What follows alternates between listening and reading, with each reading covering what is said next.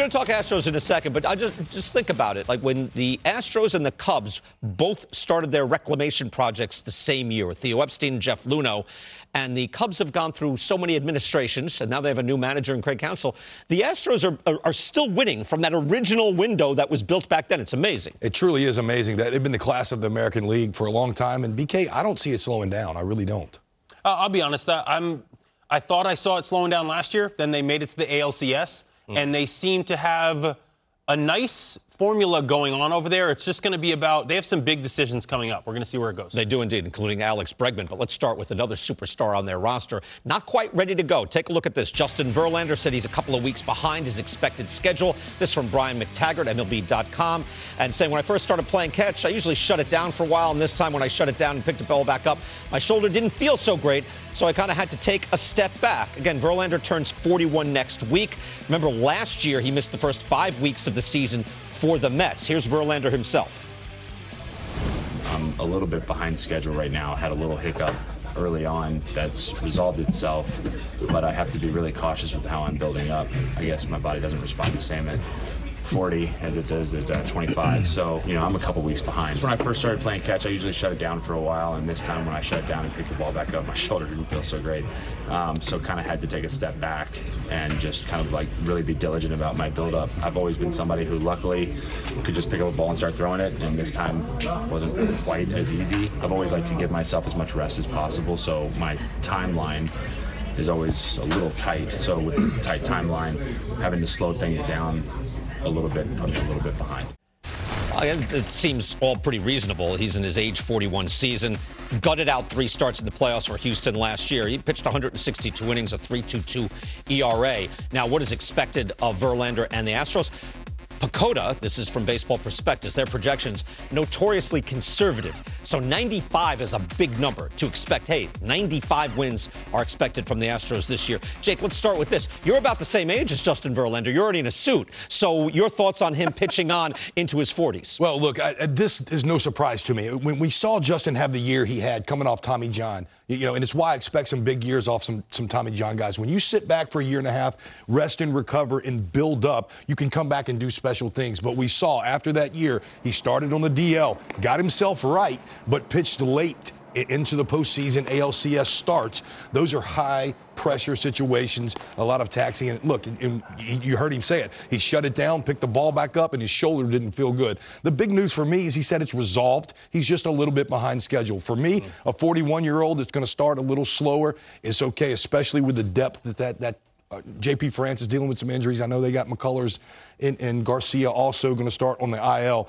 But this team, you see, projected at 95 wins, they're going to be just fine. Look, in this day and age, and maybe I'm just following, it's mostly like the Dodgers model. Look, when you have an older guy, you're not worried about the innings in April and May. You're already an elite team, right? So they're thinking Verlander, he's going to be pitching the whole season, but mainly you want excellent innings in August, September, October, right? Yeah, no, absolutely. That's what they're looking for. And to your point, JP, it's all about that depth that they have. First of all, they have Framber and Christian Javier behind him. Both of them had, I would say, a little bit of a down year last year, particularly Javier. But that was kind of his first real full season as a starter. So making some adjustments. Hunter Brown, we saw some really nice flashes of. This kid looks like he's going to be very good at the big league level. And then that depth. J.P. France, Jose Urquidy, you can even go, Bilac was really big for them at times last year. They've got the depth that they need, and it's going to be about managing those innings throughout the course of the season to make sure that Verlander is ready come October. They won 90 games last year. They lost in the ALCS in 7 games to Texas. Obviously can go either way. But take a look at where the Astros have been over the last decade. We're talking 7 straight appearances in the League Championship Series, which I think is really, if I was to pick one, barometer of success, I would say that. Because a lot of flukish things can happen. You win a World Series, you don't. You win a pennant, you don't. But making it to the LCS, the top teams do that. And over the last 10 years, if you look at that number kind of in the middle, that's the biggest number, a 7. 7 in the last 10, 7 straight. Even the mighty Dodgers, who have more postseason appearances in the last 10, all 10 years, right?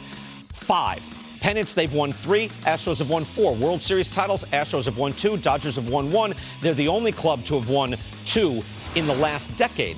So look at that. Most consecutive LCS appearances. You got the Braves of the 90s, the Astros presently. And I would maintain it's harder to do it now, Jake.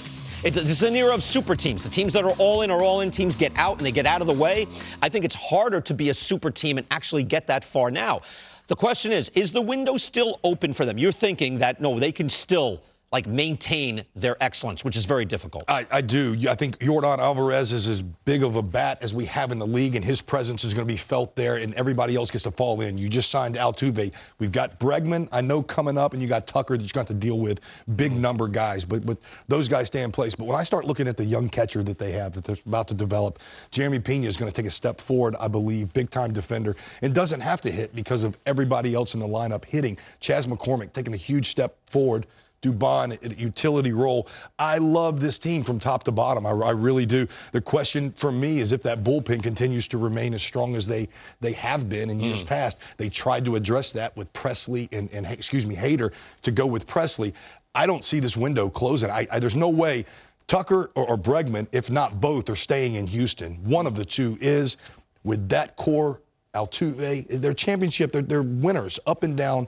I just can't see them going anywhere. That's what it comes down to. You've got these pieces that are coming up on, they're coming up on free agency. Are we going to be able to keep them long term or even short term, whatever that may be, whatever it looks like? Because there's not a ton in their minor league system right now ready to replace them. And I think that's the biggest key. So it's where can you go? And I think what you saw from them this offseason was, well, we don't have necessarily the money or the ability to go out and get a starter, a frontline, another starter. So let's go ahead and fortify our bullpen, which was already a huge strength of this team.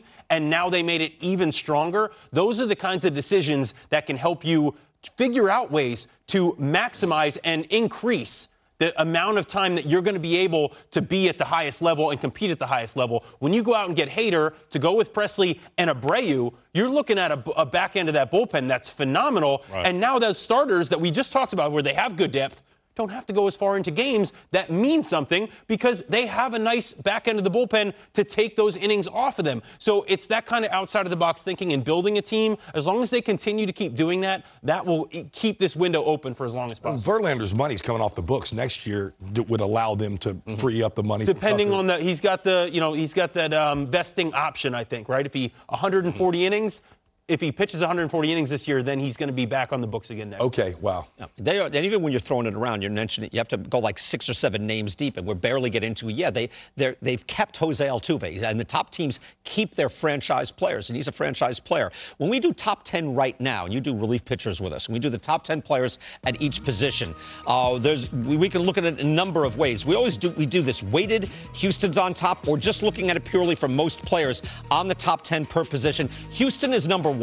Right now, the Braves are there, obviously, but you're talking, these are the superpowers at the very top. And yet, Houston is right there with 8. It's the depth and it's the excellence.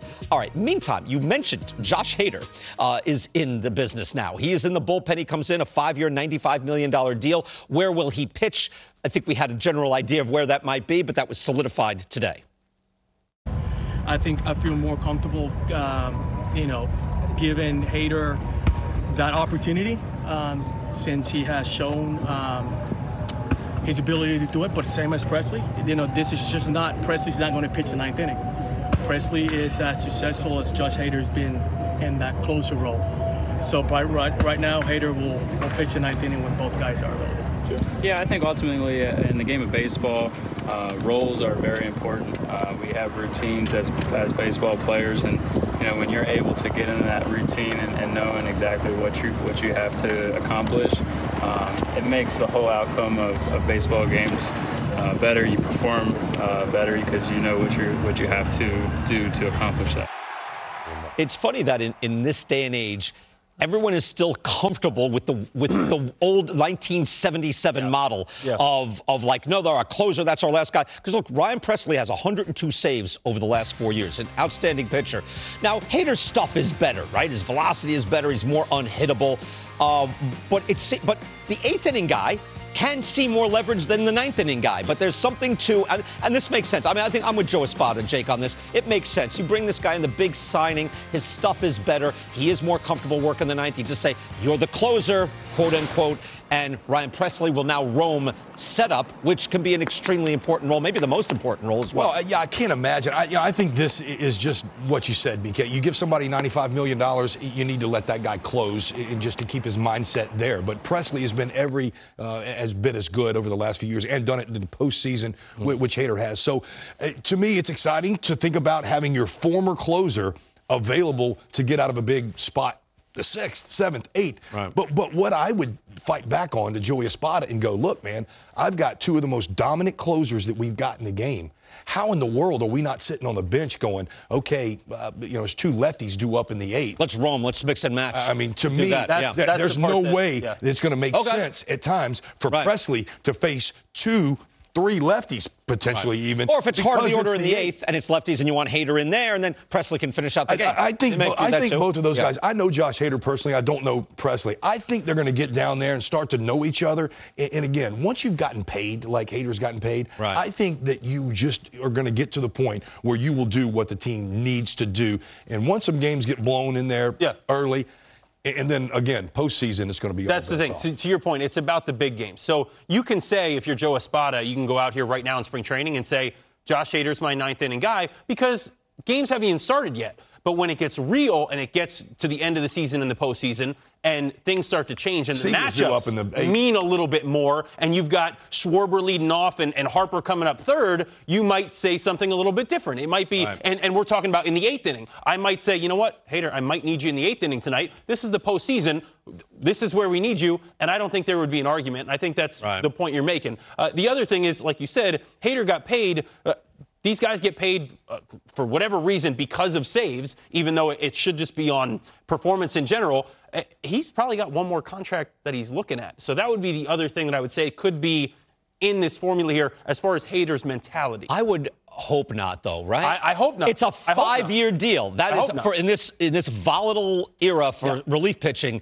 It's like no. This is the bite of the apple. This is what you get. And almost like I look at and remember Andrew Miller when he signed his big free agent deal, and they said, "How are you going to be used?" He goes, "They paid me however they want." Not to abuse the guy, right? You don't want to say we're going to put 100 innings on Josh Hader, but especially given what happened in San Diego last year, isn't this the time to say, however the club is going to use me?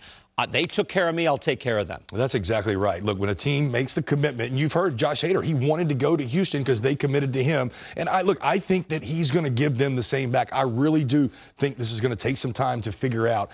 But Josh Hader wants to win a World Series, and he said it out of his own mouth. Went to Houston. I was looking at teams that I felt like I had a legitimate chance to punch through and win that title. I think Hader is going to get to that.